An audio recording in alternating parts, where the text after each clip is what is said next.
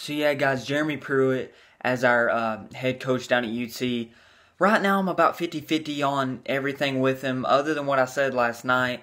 I've learned some things about him, and he's kind of one of those guys that just stays at a place for about 2 or 3 years and then leaves. But I'm pretty sure through that time, he was just a coordinator. So maybe since he landed a head coaching job here at UT, he'll be loyal to us, and hopefully he can end up being a good head coach and win us football games, like I said last night, and SEC championships and championships. I really hope Fulmer made the right decision.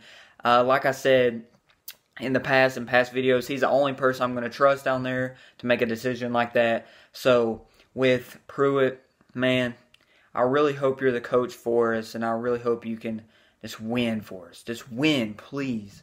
Please, just win football games for us down at UT. The situation mainly right now is just us getting him there. He's already down in Knoxville, I'm pretty sure now, working everything out and stuff, so that's awesome.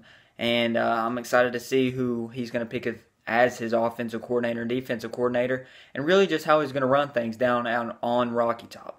So yeah, guys, I guess I'm probably going to be releasing a bunch of videos about this situation. I just really got to talk about it.